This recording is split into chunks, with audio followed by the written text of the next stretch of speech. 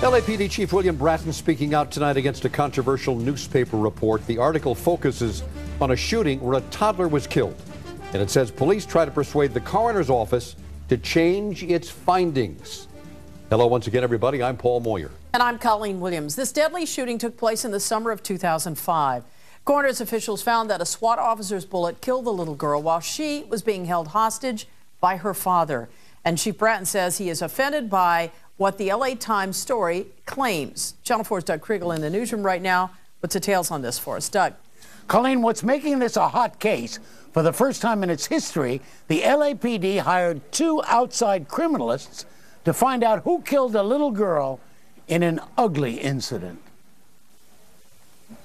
19-month-old Pena was the first hostage ever killed in an LAPD SWAT unit incident. She was shot when her father, Jose Pena, was using Susie as a shield in a barricaded suspect incident at his business in Watts 4 years ago.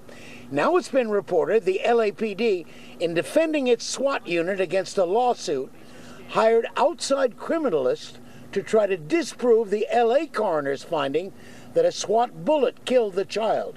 Why did they do it? First of all, professional pride. They did not want to know that a police officer had killed a baby hostage. Secondly, to avoid any responsibility in a legal sense, liability for the occasion. Luis Castillo represents Lorena Lopez, the child's mother. They have filed a wrongful death case against the city and the LAPD. Still, Chief Bratton makes no apology for hiring 2 outside pathologists. I have an obligation to my officers. They are bearing the burden of feeling that they possibly killed that child. So I will do everything in my power, if there's an ability to disprove that, to try to do that. The SWAT unit, their professional obligation and duty was to protect the life of baby Susie Pena. They failed in that endeavor. They did not protect the life of Susie Pena.